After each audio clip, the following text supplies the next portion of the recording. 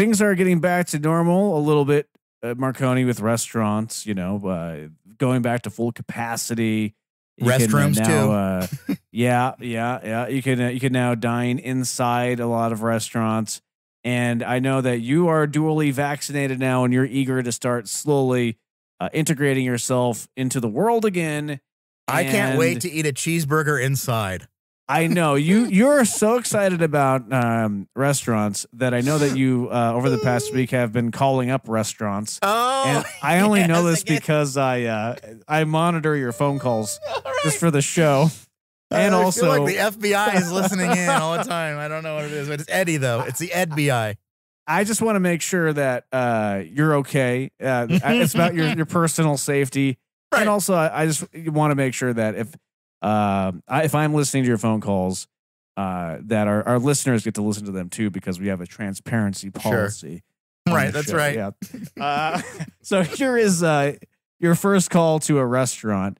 I believe you had some sort of I don't know, a statement to make. I'm not sure. You have to tell me. Maybe you're trying to make a social commentary statement, but I'm not sure why you need to call these poor people and say this thing. But here's what happened.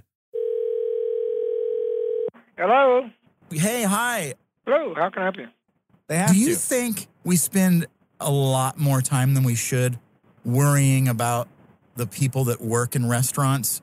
I don't understand what you're saying, sir. Now you got to be nice. You got to tip. You got to do the right things. You're not rude to people.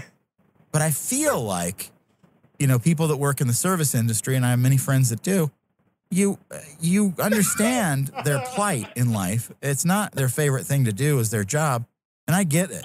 Okay. Is there something I can help you with?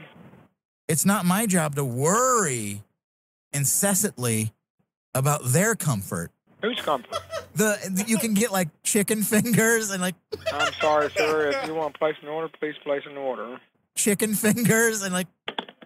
Okay, so then I think you eventually decided what you wanted toward the end of the call. I think just a little advice, like I'm not going to tell you to live your life, but if you're trying to order chicken fingers, maybe say that up front.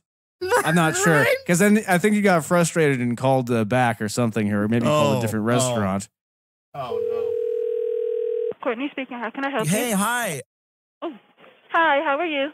Do you think we spend a lot more time than we should worrying about the people that work in restaurants? You understand their plight in life. It's not their favorite thing to do is their job, and I get it. Uh-huh. It's not my job to worry incessantly about their comfort. Uh-huh. Now you got to be nice. You got to tip. You got to do the right things. You're not rude to people. Uh-huh. You can get like chicken fingers and like soup. Did you need anything? Okay. Hello? That's right. All right. Well, there was an attempt to order food there. Did you ever get your food? I think that was the night I was hit in the head with a board and couldn't tell the difference between gravy and sauce. Maybe you should stick with. Here's a little advice. Maybe just stick with like the Uber Eats app or Grubhub or something. That way I don't have to. Yeah, exactly. Much easier, more modern. modern. This is why those exist. So these phone calls are avoided. They're probably wondering why the hell people are calling them because they have they're connected with Uber Eats or whatever, Grubhub. This is why they want to be connected to Uber Eats. They don't get lectured. To talk to this guy.